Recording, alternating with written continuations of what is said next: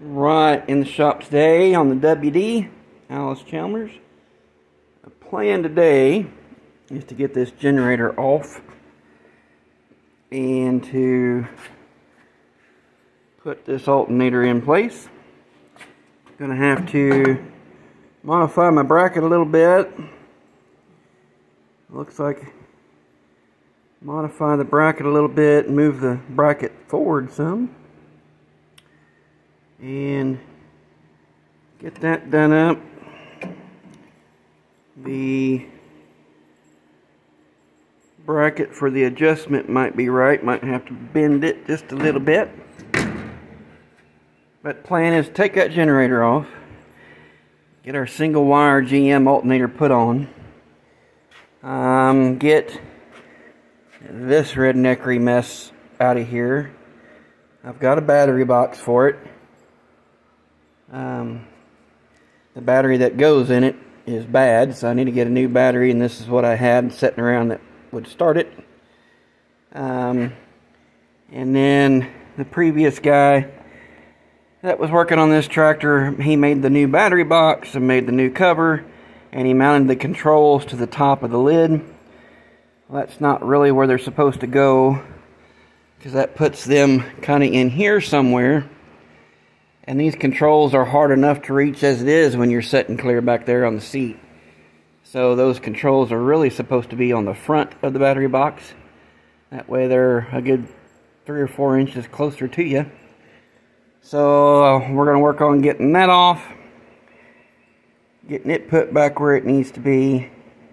And I need to get me a voltmeter.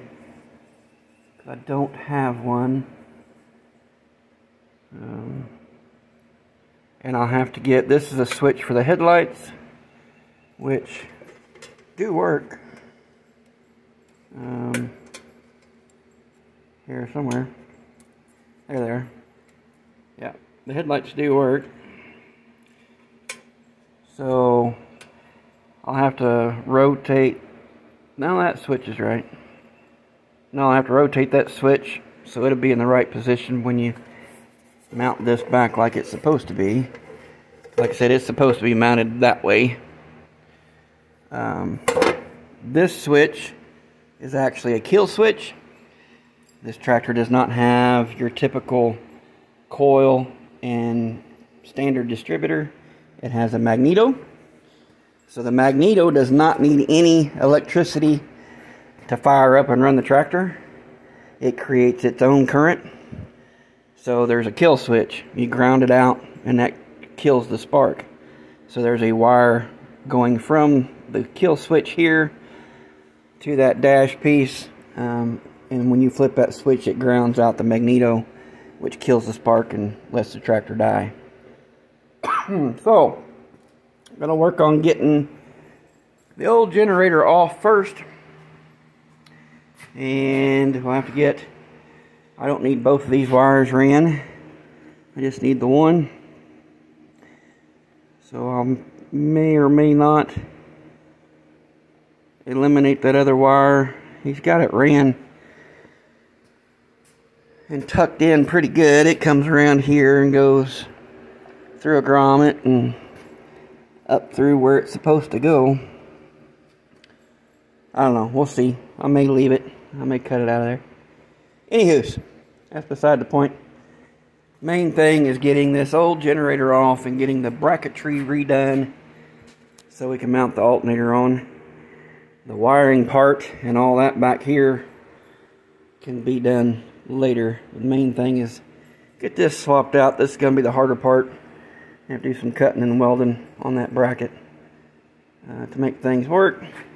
And that belt's about shot anyway, so I'm going to have to get a new belt. This belt's a little too thick for the alternator. And believe it or not, I don't know if it'll work on this one, but these pulleys actually are adjustable. There's a bolt here and a collar, and you can actually make that belt wider, or the pulley wider and narrower. I don't know if I'll be able to get that to move or not, but we'll try it. Anyhow, we'll work on getting this taken off here real quick. Right, got the old generator out. I got to looking, I forgot that this belt, you cannot change this belt without taking loose this radiator hose, because it is trapped. The pulley, there's room between the crank start shaft to get the belt off, but that stupid radiator hose goes right through where the belt needs to go. There's no way to get that off without taking that without taking that hose off. So, even though this belt is cracked really bad, and it's a little too wide for our alternator, and that's fine, it's gonna stay. And when it breaks is when I'll worry about changing it. So, I got the bracket for the generator is out. There's been plenty of other holes drilled in there already, so what I'm going to do is I'm going to use this same bracket, and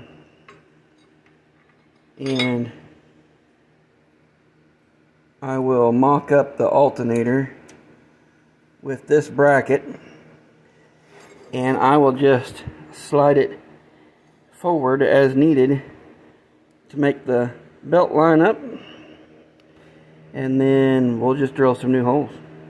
That's all we're going to do. And then I've got an idea. I'm going to have to put a little bend in this bracket here. I'm not a big fan of how it's mounted. The water pump is held on with 2 bolts, one of which is being used as this bracket bolt.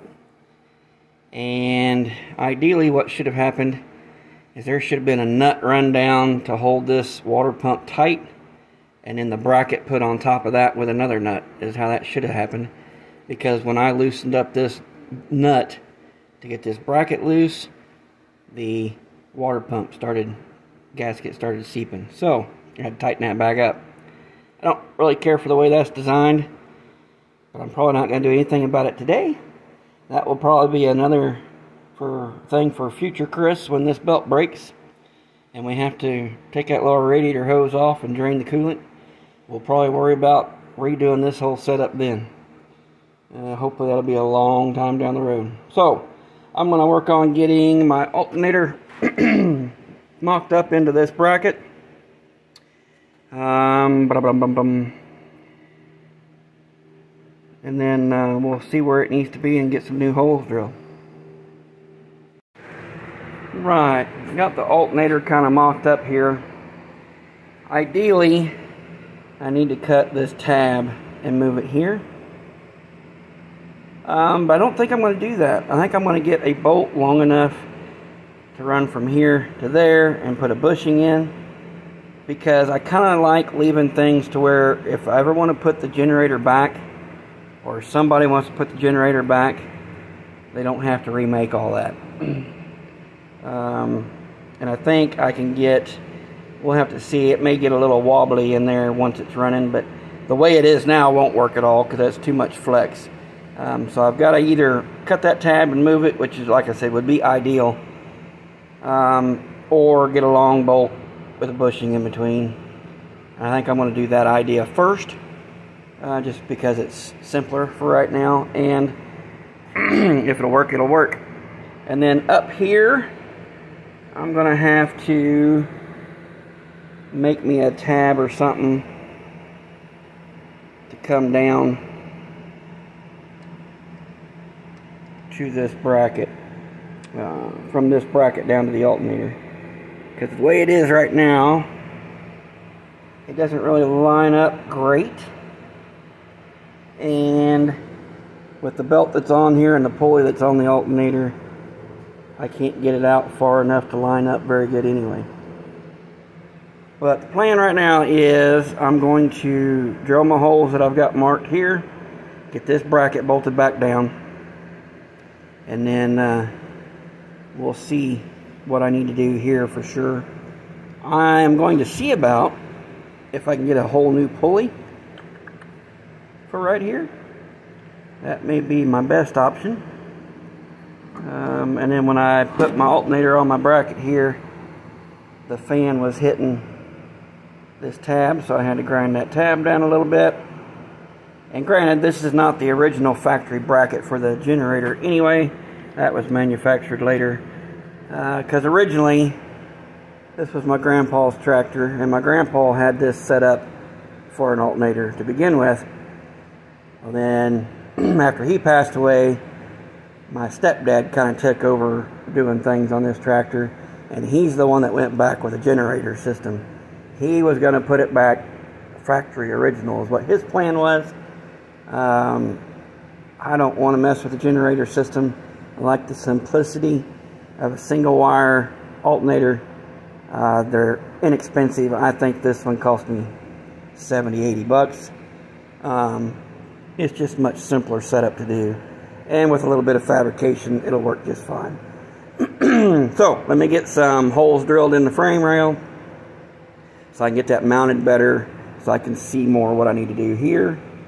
And I may take this nut off and see if I can get that pulley off pretty easy. Alright, let's get back. Just a real quick interesting note here. These frames on these tractors are made out of like C-channel, and it is thicker in the middle than it is out. So there's little swedges on the bottom side that was holding where the bolts go through. I don't know if those are factory or not. I would assume they probably are. But anyway, you put that on the bottom side of the frame, and that lets your bolt be straight up and down. Pretty ingenious idea. Never even realized it till I took all that off. I just thought they were big spacers, and they're actually little wedges. Pretty nifty. So yeah, whether that's factory or almost had to be factory, I would think. But cool. I'll use them back. Right. Got the bracket mounted back down. Got the alternator kind of sitting here. I got the pulley off the alternator. So I'm going to go to my local farm and home supply house and see if I can't get a wider V pulley to go on the front of there. It probably won't be as heavy as this pulley. This is a nice stout heavy pulley, but this thing won't be turning crazy RPMs, so I don't need nothing that heavy duty anyway. Surely maybe I can find a pulley that'll be suitable for that belt. I need to get either find a bolt, which may be a tall order that's about 8 inches long, or just get me a piece of all thread and make my own bolt. And then once I get that done and get this kind of secured better, then I can see better what I'm going to do with this bracket, which honestly, it's pretty damn close. Once I get this all lined up, I might be able to just kind of bend that out some and make it work. But that'll all depend on a pulley and a bolt or a piece of all thread. So for now, I think I'm going to put the brakes on here. I need to run to town here in a little bit anyway. I'll see if I can't get some supplies and make this thing work a little better. Catch up with y'all in a while. Right, back from town. I found a pulley that is got the right width for the belt that we need. The only problem is she's a little too thick this way to fit on our shaft, and the hole in the center is just a shade too small. So we're going to attempt to take the death wheel, and I'm going to attempt to cut this off the best I can, and then we're going to try to ream out that hole in the center a little bit. And if all that goes to shit, I still got the old pulley I can put back on there. This pulley cost me like 25 bucks or something like that. So not a great loss if I screw it up. So I'm going to get to cutting here and see if I can make this work.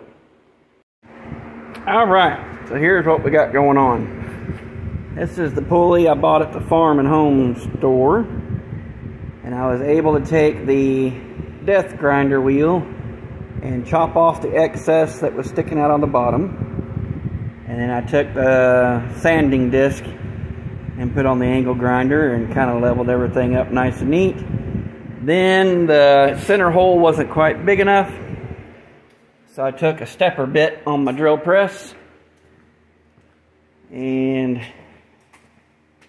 took a stepper bit on my drill press here and drilled down through there to make that just a little bit bigger, and got that all put on. So this pulley is the correct size for the belt that we're running. It's got just a little wobble to it, not bad, but I think it was made with a wobble in it, so I ain't 100% sure because I didn't check it. So then got the alternator, if I can get a hold of it one-handed, and we've got this bracket has been modded just a little bit, bent just enough to kind of get it back where it needs to be. And I've got a super long bolt, and yes, this is a galvanized pipe nipple using as a bushing. It'll work just fine. And then I have the alternator all stuck in place. So let me get that kind of stuck in there, and we'll show you what it looks like. Right, got the alternator all mounted up. Looks like it's all, the belts lined up pretty good, and the bracket all works good. It's a little hinky looking, but it'll work for what it is. It's nice and tight. Let's see. Make sure it don't throw the belt when I fire it up.